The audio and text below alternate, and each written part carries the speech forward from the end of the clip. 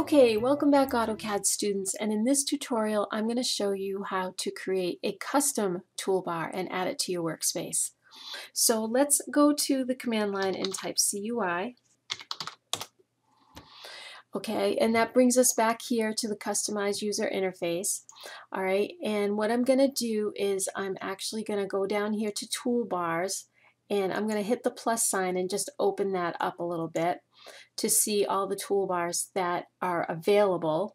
Okay, I'm going to right click on that word toolbar and I'm going to pick new toolbar, and I'm going to give it a name.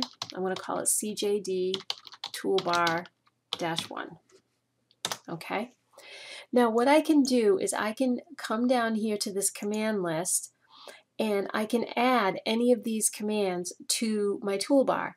I can do that by scrolling to look for commands, which they start numerically and go in alphabetical order.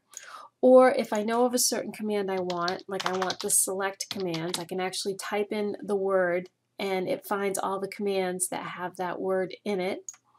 So here we have select all, which I want to add to my toolbar. Okay, I also want to add select previous. That's a good one. And I'm going to add select remove. Okay.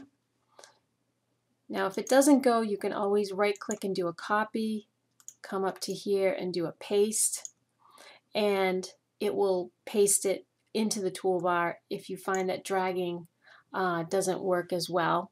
You can also reorder these by moving them around.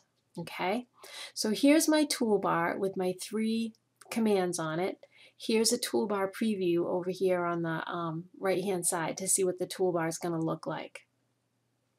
Okay, so I'm happy with that. The other thing is I want to make sure that any other toolbars that AutoCAD gave me that I want to show up will show up on my workspace. So I'm going to come back up here to CJD workspace and I'm going to click on customize, and I'm going to take a look at the toolbars that are in my workspace. And I'm noticing here it's only showing the one that I had created. So while this is blue and in customize mode, I can come over here to the left and I'm going to check box dimension and I'm going to check box object snap. And notice over here on the right it adds the toolbars to the workspace. So I'm going to pick apply and I'm going to pick OK. And here it's added the toolbars. It's docked a couple of them for me, and here's my new toolbar right here. Okay, with my select all, select previous, and my select remove command that I like. So I'm just going to dock that up here.